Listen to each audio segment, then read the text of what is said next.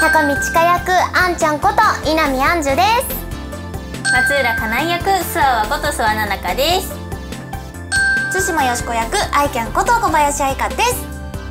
この動画はみんなで遊べるスクールアイドルカードゲームラブライブスクールアイドルコレクションの遊び方をより広く皆さんに知ってもらうための今から始めるスクコレ遊び方動画でございます。スクールアイドルコレクション、通称スクコレは世界一簡単なカードゲーム。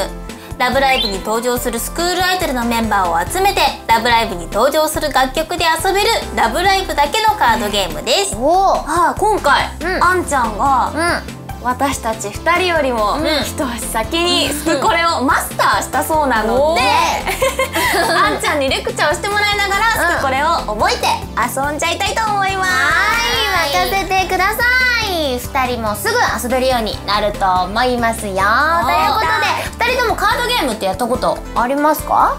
ない。即答会ない、カードゲームあんまり女の子やってるイメージない。確かにね、そうかもしれない。男性の方がっていうの多いかもしれない。あとバトルものが多いというか対戦とかが多いかもしれないけどね。あんまりそういうのやらないね。じゃあこれを機にカードゲームをやっていきましょう。簡単にスクコレがどんなゲームなのってことを説明していきたいと思います。スクコレはスクールアイドルのみんなをステージに登場させてみんなで協力していろいろな楽曲でライブをするというルールでございます。そうなの。ライブに成功するとポイントを獲得することができまして目標の9ポイントを目指してライブを大成功させようといったゲームでございます。バトルしないんだね。そう戦ったりはしないからそうライブをして遊ぶのカードゲームなのに。またなんかちょっと変わってるよね。